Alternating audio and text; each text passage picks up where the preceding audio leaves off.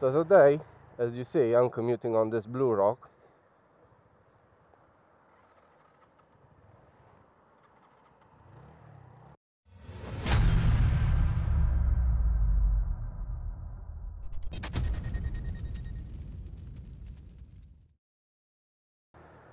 What's going on, everyone? Hope your day is going all right. I'm just freezing, commuting to work, and I'm on the Bullit Bluroc today because I had a few requests to make some more videos with this bike, and that's what I'm doing. The problem is that it's quite cold in the morning here. Now is 4 degrees Celsius, and it's quite cold. I don't usually commute on this bike. Why I don't commute on the Bluroc? Well, there's two reasons for that. First is fuel economy. So even though this bike is just a 125, it doesn't get good fuel economy. It actually uses twice as much fuel as the Grom. And I figured out that it's actually more economical to use my CB500, which is a 500cc engine. I don't know if it's just because it hasn't been broken in, or I've been revving it a lot because it's really slow, but it's really, well, for a 125 it is bad on fuel.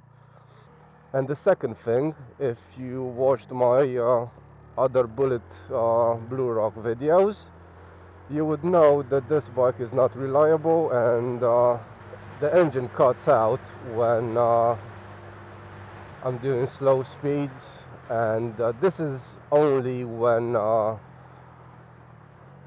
like early in the morning when I do start the ride, but I do leave it to warm up for at least 10 minutes, so the engine is warmed up, but it still cuts out. It cuts out when let's say I'm in third gear and I pull the clutch in to coast, engine cuts out, or when, let's say, I'm sitting at the lights in neutral and the engine just cuts out and it struggles to start. And one of my viewers, James News, and I do hope I'm pronouncing your name correct, mate, he said that it might be the valves. It needs the valve clearance done, and I think he's right, and that's what I'm gonna do today. I'm gonna check the valve clearance.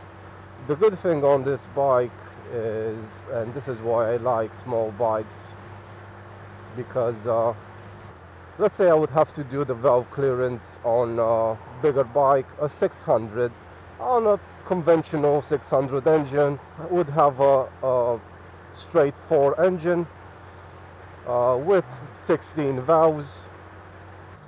I don't know if you ever did valve clearance on an inline 4 engine, but there are a lot of things that you have to get out of the way. Usually you have to take the tank off, you have to get the airbox off, depending on the bike. You have to remove and disconnect a lot of the hoses and wiring to actually be able to take the valve cover off. And then you have 16 valves that you have to check and adjust. On this, you don't have to take anything off. It's really simple. On this, I think it's going to take me 10 minutes.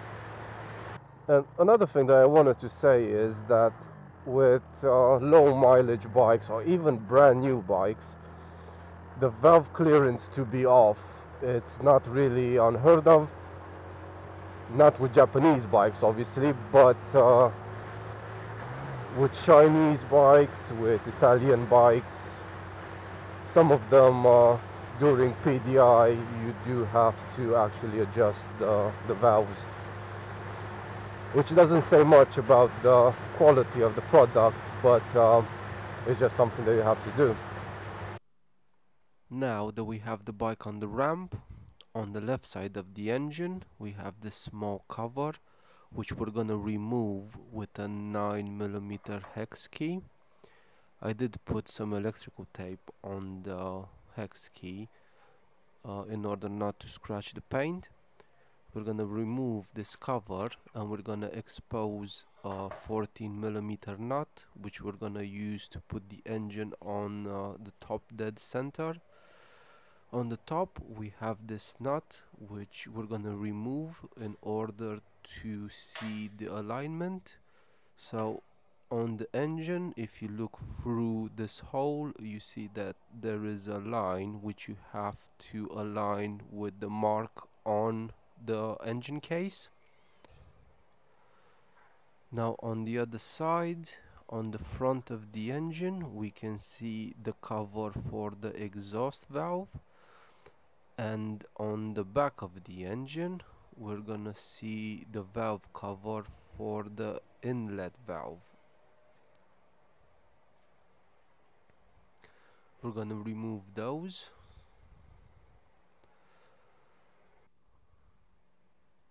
and I did put some masking tape on the covers in order not to damage the paint, and I'm gonna use a 17mm spanner to take these covers off.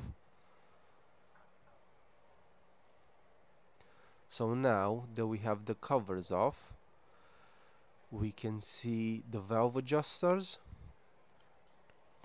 The tolerance on the exhaust valve is 0.08 to 0.10, and it's exactly the same adjustment for the intake valve. Now, as you know, this engine is a copy of a Suzuki GN engine, which has the valve adjustment surprisingly close to this one. In order to adjust this valve, we're gonna take a 10mm spanner and we're gonna unloosen this nut. We're gonna adjust the top screw with a flat head screwdriver, and then after the adjustment has been done to the correct specification, we're gonna tighten back the nut. To check the valve clearance, we're gonna use a filler gauge. So it's 0.08 to 0.10, and we're gonna use this to check the distance between the valve and the adjuster. To check if the valve is adjusted properly, you insert the filler gauge between the valve and the adjuster. Now the filler gauge should move freely between these two. It has to have a bit of resistance, but it shouldn't really get stuck. And you do the same adjustment on the intake valve as you did on the exhaust valve. And now, after you did all that, you put everything back together and it's time to go for a test ride.